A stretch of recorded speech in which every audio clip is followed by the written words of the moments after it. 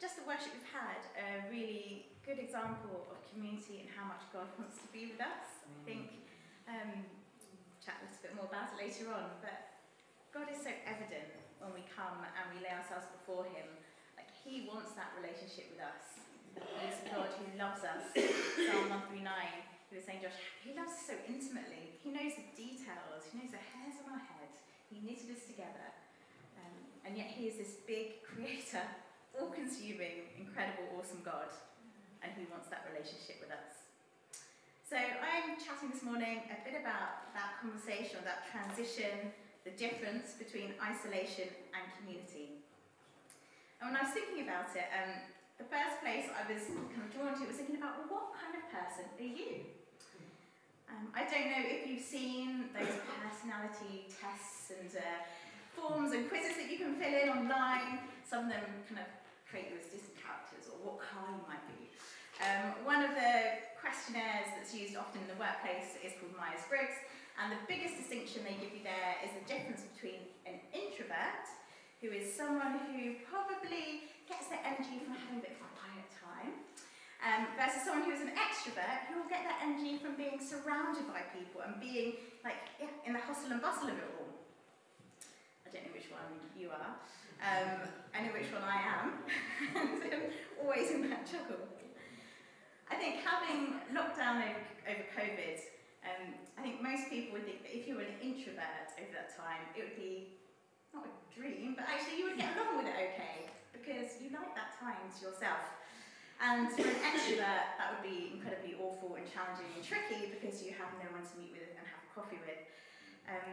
However, having spoken to lots of people, I think actually lockdown kind of leveled that, and we all faced a new reality of what life was like and how we dealt with it and responded to that. That novelty of working from home, not needing to get changed all day, watching endless box sets, coffee or lunch dates that were now on Zoom, Zoom quizzes and activities. Who took part in a Zoom quiz? Quite different, right? And maybe the more beneficial things, like actually spending time with God, digging into the Word, praying, getting outside and walking, worshipping, which were great things as well. But there was something still missing, and people really lacked that sort of human contact. The lack of human contact is like isolation. We spoke about being isolated and separated from each other, and isolation is lonely. How about what sort of feeling do you get when you walk into a new room full of people? Maybe a networking event, a new class or a new group that you might start, maybe even joining the church. I'm sure that there are some people that love doing that. I don't. So I usually pause before I go in. I take a deep breath. I might run to the toilet and just calm down, prepare, put a smile on, and when I feel ready, I will walk back in. For me, it takes time to build friendship, to feel comfortable, to be in a community. And even the last few weeks, I was starting a new job, and it's a brilliant organisation. I'm down at Restore Hope, incredible people. And I had to remind myself those encouraging words, Josh, that you started the year with, as we think about identity. To stop being defined by what I do, and instead define what I do by knowing who I am in Christ. That when I'm sat in a group of totally different people that I've never spent time with before, I'm not sitting about what my job is or what I do at home. I'm sat there because Christ has given me that opportunity to be there, that my identity is in him and he has gifted me with things. But how quick is it to lose hold of that when you're feeling out of your comfort zone? Yeah. Despite the growing disparity between rich and poor across the UK, many do still live in a level of comfort, I suppose, or with an opportunity compared to the rest of the world, the majority of the world. Also depends probably on where you live in the UK. I think that's fair to say. Support services, access to education and healthcare can be variable, but hopefully are there. We're also taught to be quite independent as people, that we can do anything that we put our minds to. That's definitely how I was brought up and what I was told. And so our society is pretty individualistic. I wonder if in becoming more comfortable and being on our own, in our independence and potentially moving a bit further away from everyone else because we're striving to go where we want to go? Are we at risk of settling and losing something of what God has created us to be? And in what seems to be that comfort and independence, there's actually some shocking stats in the UK that have been kind of drawn to relationships and being on your own. It's thought right now in the UK, at any one time, there are 1 in 5 children who are not in school. That's in secondary school, and that's a pretty high stat. So if you think about a class of 30 kids, you're looking at about 6 kids that are ill of school, either due to mental health, well-being, anxiety, illness, and bullying. Some of that is linked to social interaction. And just to put it in perspective, before COVID, that was a stat that was about 1 in 10. That's a huge change. I think church leaders and pastors that I've spoken to over the last couple of years, in all different spaces in my previous job, they feel a bit challenged because the church hasn't filled back up in the way they thought it was going to. When we had lockdown, everyone was so excited because people were online, and it was brilliant, it's amazing, and new people were hearing about God. But when it came to actually stepping foot in the church and coming together, there was a little bit of a heaviness. The excitement wasn't there, the compulsion to come together didn't seem to be there. I think most people appreciated the Sunday morning line and being able to catch up on YouTube when they had the chance. And even when we think about our elderly, it's much better for them to have interaction and with a wide range of people. There's been a couple of studies that have happened over numerous years. A recent study looked at over 300,000 people, followed them for an average of around 7.5 years, their journey, and they indicated that those with adequate social relationships have a 50% greater likelihood of survival compared to those with poor or insufficient social relationships. The magnitude of that effect is the same and is comparable to quitting smoking, which we've often spoken about, and you often hear in adverts or news or press and health, and it exceeds many other factors that we know of, such as obesity and physical inactivity. And what's really shocking is that a similar scenario is found when thinking about newborn infants. If they don't have appropriate social care, so not just their needs met, but actual social interaction and relationships, they really struggle to grow and to receive in life. But we've been aware of it for a while, really. It's good to talk. Does anyone remember, like back in the 90s, there was that advert, BT advert with Bob Hoskins? The strap line, it's good to talk. We knew about it. The definition of isolation is to be alone and apart from each other with distances separating us. Maybe that's between beliefs and things we do or physical contact. Whereas when we share beliefs, we share space, we share time, ideas, interests, that's where you build a community. When we take our eyes off God and the people that He has put around us, you start to only really look at yourselves. And we already know that we are not perfect creatures. So why is this so important to God? We can talk about the human aspect, and we've heard a bit about that. There's 4 things that are on my mind. God's kingdom, His love, that He's relational, and that we're made in His image. And we've spoken a bit about God's kingdom, and how actually to be part of God's kingdom means that we live in His domain. He is the king, and He needs to have people and a world within His domain to be part of that kingdom. So He's already created a concept of community, a concept of being and being together. 2 Corinthians 5:20 would call us ambassadors of Christ. We're adopted into a family made of many parts. And being in that community is a brilliant example of how people actually see God. We spoke about how when we live as kingdom, when we live out the kingdom, people get a glimpse of who God is. God is love. 1 John 4:8. That Martin, you mentioned it the other week. That God is love, and that's something He calls us to do, to be active. And we know it's active. It can't be done on your own, in your own place. You can't sit in your living room and love. Well, I can't quite think how you would. But it's just not as real. You need to be with people. It's an active thing to engage. So you can only love in community. We mentioned about God being relational. And I think that really comes back right to the beginning. that we know our God as a Trinity, as three. He isn't on his own, it's not one being. Even in John we read, in the beginning was the Word, and the Word was with God. So our understanding of who God is, it's not one individual just creating everything. Actually, you have three entities that work together, they fellowship together, they talk, they commune. And he wants a relationship with us. He gave his son for us because he wants a relationship with us.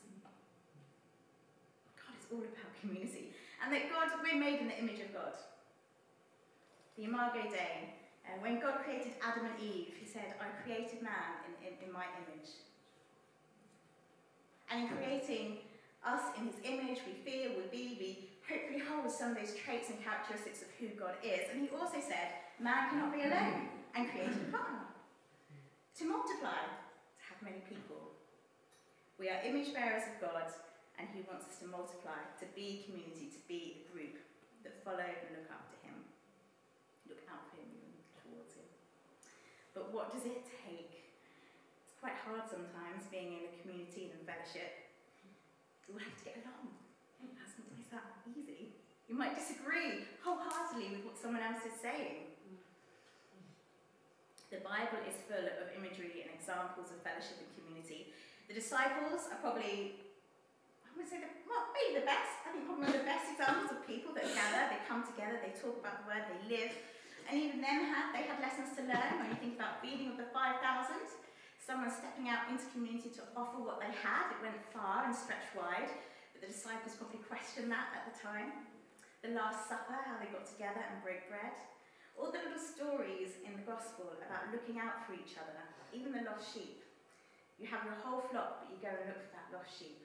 You bring that back to where they are, the community that's there. No one goes astray, no one is forgotten. When I was thinking of today, that story of Zacchaeus really stuck out to me.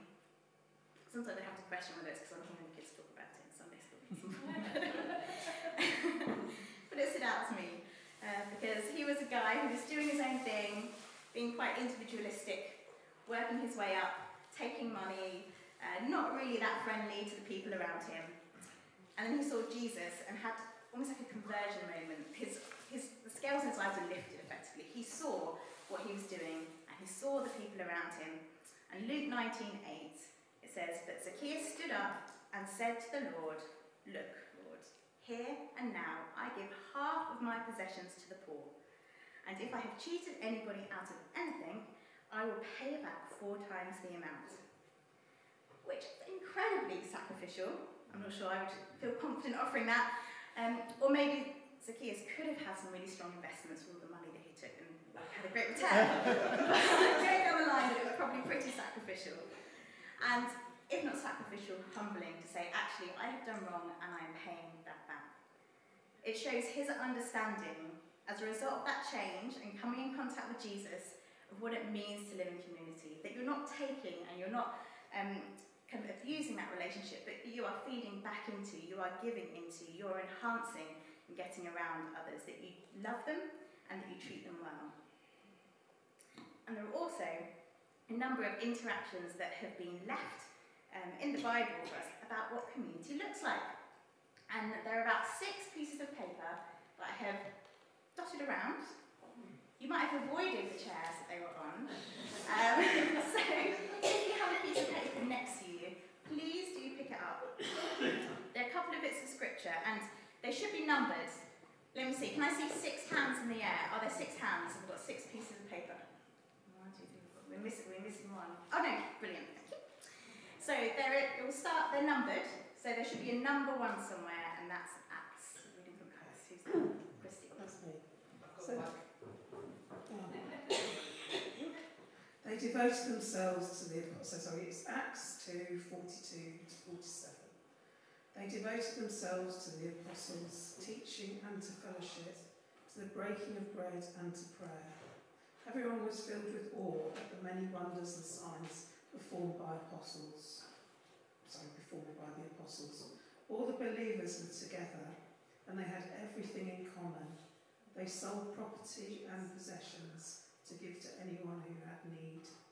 Every day they continued to meet together in the temple courts broke bread in their homes and ate together with glad and sincere hearts, praising God and enjoying the favour of all the people. And the Lord added to their number daily those who were being saved. Wow. Makes me think, if we were like that, would the Lord be adding to our number daily, or who we see in this congregation? Like if that was us out living that. What are there any words that kind of stick out to people from that scripture? Anything that feels like a challenge? It's the devotion. They devoted themselves to doing it. Devotion. That's a real discipline, isn't it? Because it's not just whenever. It's like you set a rhythm, routine, commitment. Is there anything else that just... I guess the selling of the property and possessions. Yeah. I don't know how I feel about selling my prized possessions. It's quite a challenge, isn't it? Quite humbling. They broke bread together regularly. They ate together. We do that a bit as a church in different settings. They pray, and they met daily. Wow. Like, that's actually quite hard, I think, for all of us to meet daily. It makes you very much think about the worship in the morning that you do during the week, Stacey, and just how that's an opportunity for people to come together daily in the morning.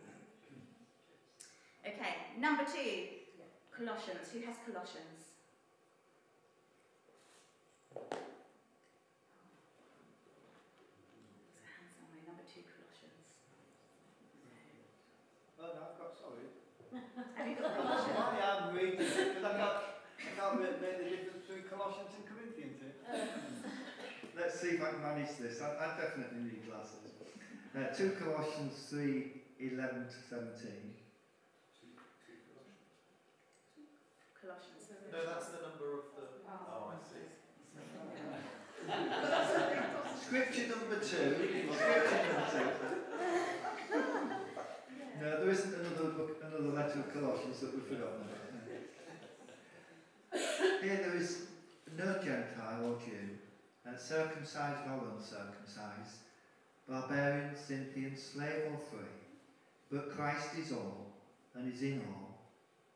Therefore, as God's chosen people, holy and dearly loved, clothe yourself with compassion, kindness, humility, gentleness and patience. Bear with each other and forgive one another.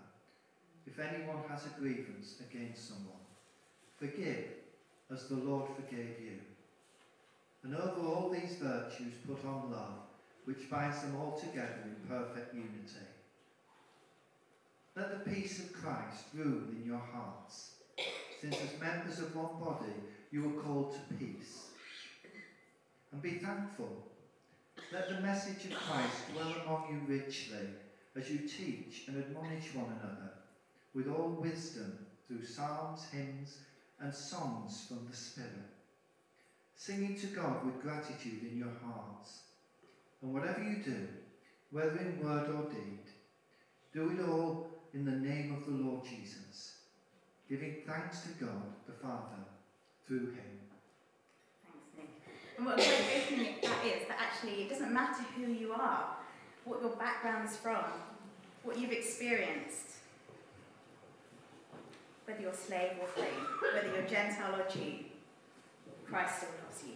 And you are in the church and you're part of that community if you've accepted Jesus as your Saviour.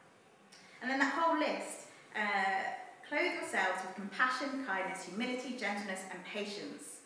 I mean, that's quite a list.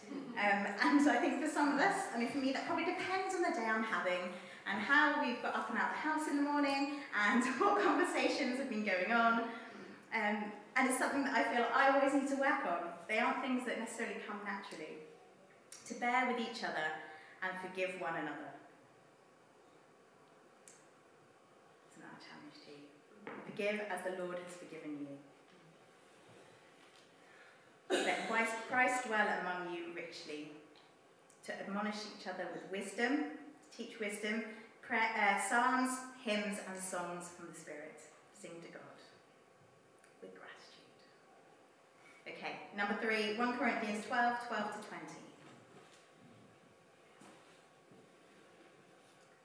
1 Corinthians 12, 12 to 20. Just as a body, though one has many parts, but all its many parts form one body. So it is with Christ. For we were all baptized by one Spirit, so as to form one body, whether Jews or Gentiles, slave or free, and we were all given the one Spirit to drink. Even so, the body is not made up of one part, but of many. Now if the foot should say, because I am not a hand, I do not belong to the body, it would not for that reason stop being part of the body. And if the ear should say, because I am not an eye, I do not belong to the body, it would not for that reason stop being part of the body. If the whole body were an eye, where would the sense of hearing be? If the whole body were an ear, where would the sense of smell be? But in fact, God has placed the parts in the body, every one of them, just as he wanted them to be. If they were all one part, where would the body be? As it is, there are many parts, but one body. That's one of my favourite scriptures. Because I think it can be really easy to forget that all of us have a vital role to play in our community, in our church.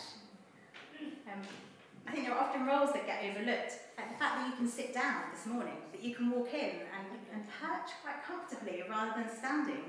Someone has been here to set that all up, to set the mics up, to put their instruments out, to practice worship, to run through what the service might look like, to pin down people to speak. There's a lot of preparation that people don't see, and if some of those elements are missing, if you came in this morning with nowhere to sit, I think there'd be a bit of a kerfuffle going on, and chairs being shuffled out, and a bit of a, no one's done it this morning, what are we going to do? You know, a few that will jump to it and get it all in place, but it takes that bit of time. There are things that make church run smoothly, make community happen, the teas and coffees. Everyone has a role to play, you won't always see it. You should never think of your role as not being important, because it is, it's vital, and God sees it and God knows. And without you doing your part in the church, there'd be something missing, whatever that might be. Okay, number 4, John 13, 34 to 35. It's a bit shorter this one.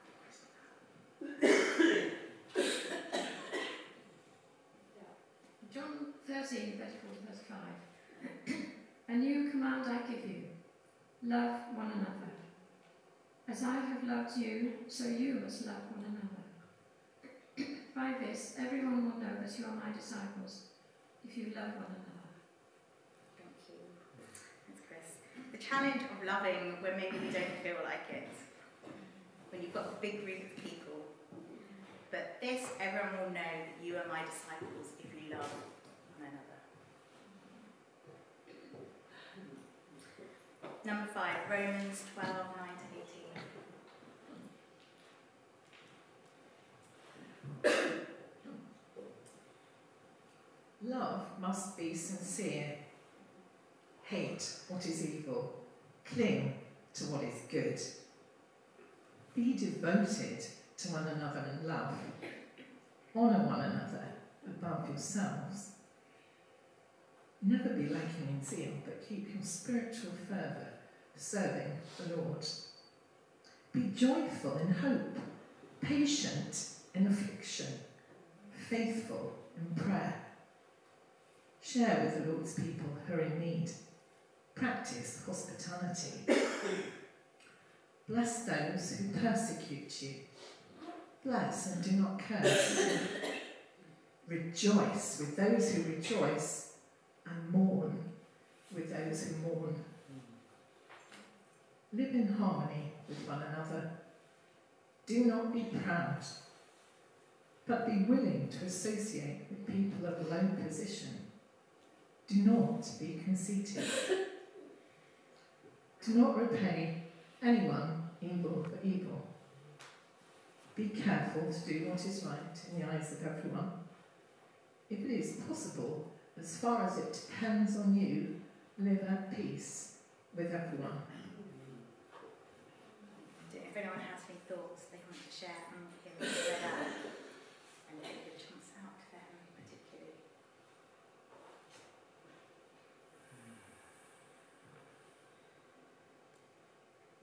So I was just thinking that if you lived in a community like that, it would be nice as a recipient to be on the receiving end of people like that. I know we're called to give it, but from somebody coming in and maybe for the first time to experience a community like that would be truly wonderful. To rejoice with those who rejoice and to mourn with those who mourn. Because sometimes we're quite happy to do the rejoicing bit, but we might not want to go alongside or into people's pain. But that we're called to do that as well. And it requires a little empathy, doesn't it? And a real compassion and vulnerability amongst people. As far as it depends on you, be at peace with everyone. So there's a responsibility for us to make sure we've done our responsibility. But then, if that isn't productive, then we know we've done what we were responsible for. That can be hard to see sometimes. Sometimes you can carry it, can't you? But doing what you can do and giving it to God, I think you can put a work in it. Important. Again, for me, the devotion to one another stood out. Again, that would be devotion. So that a couple of times, we have to remember that maybe.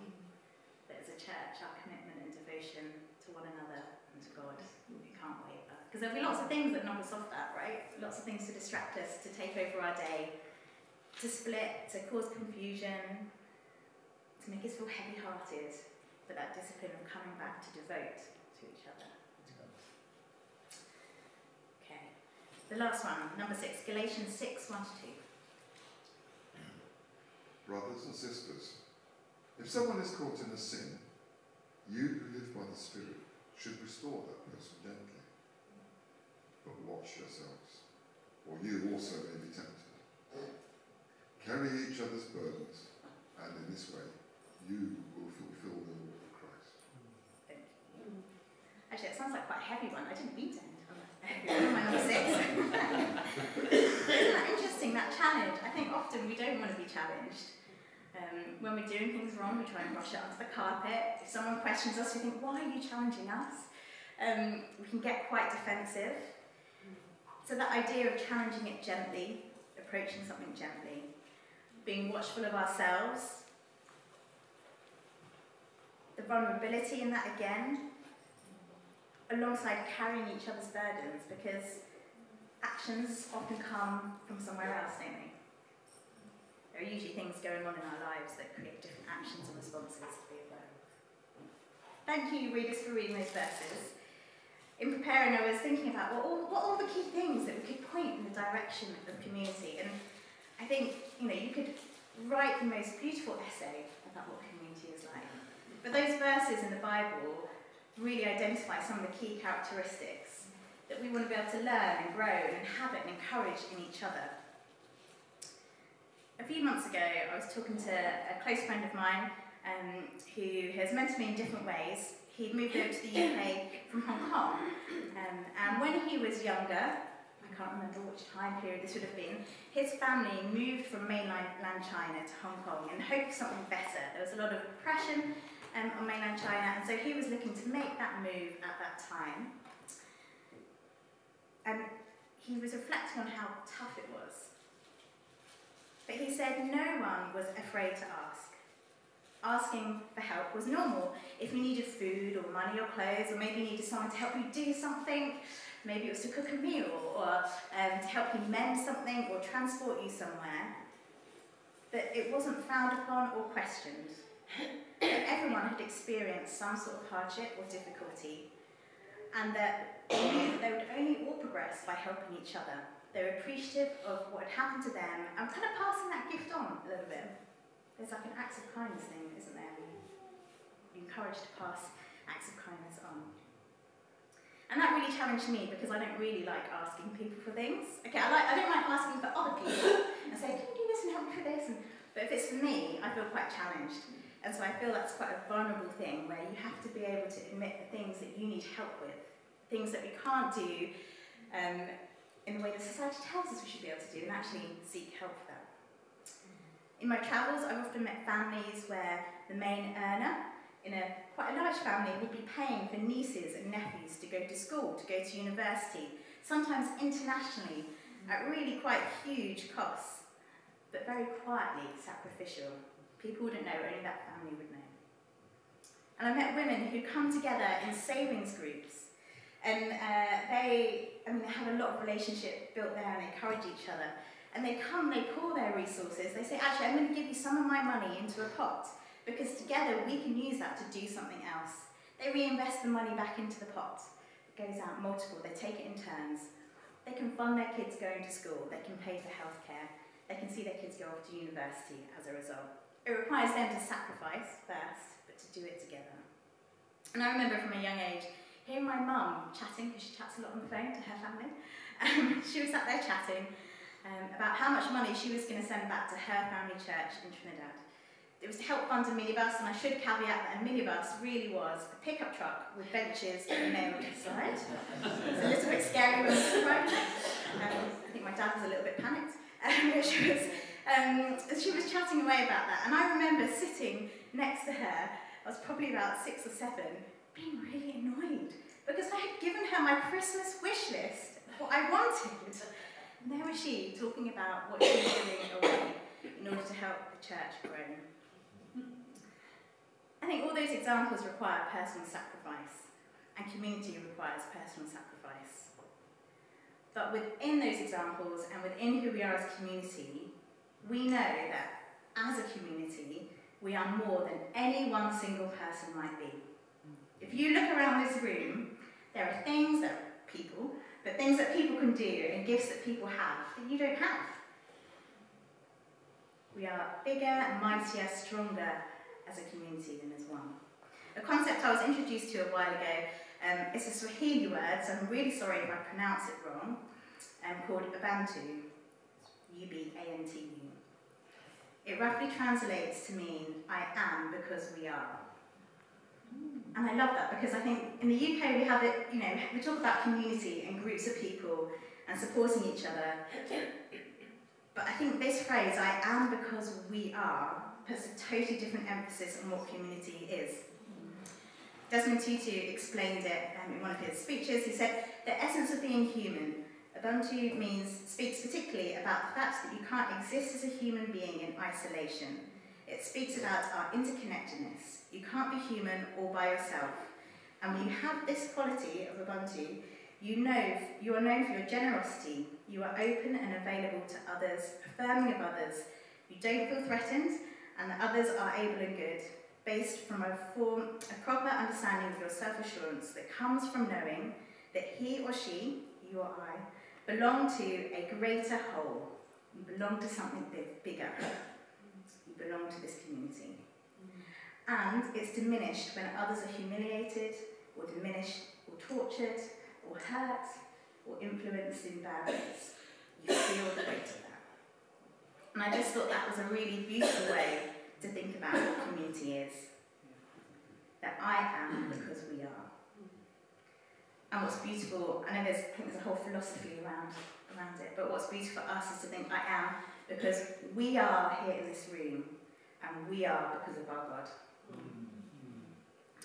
So as I close, Hebrews 10:24-25. Let us consider how to stir up one another to love and good works, not neglecting to meet together, as is the habit of some, but encouraging one another, and all the more as you see the day drawing near.